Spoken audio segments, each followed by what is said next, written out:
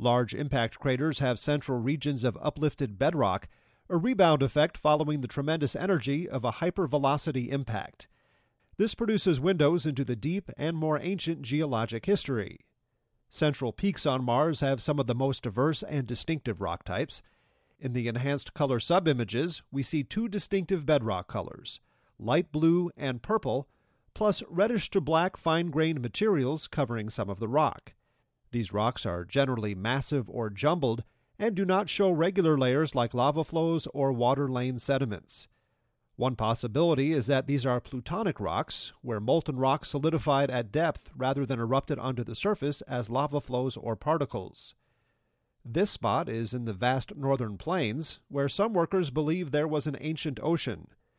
So far, the mineralogic signature of ocean-deposited sediments has not been reported.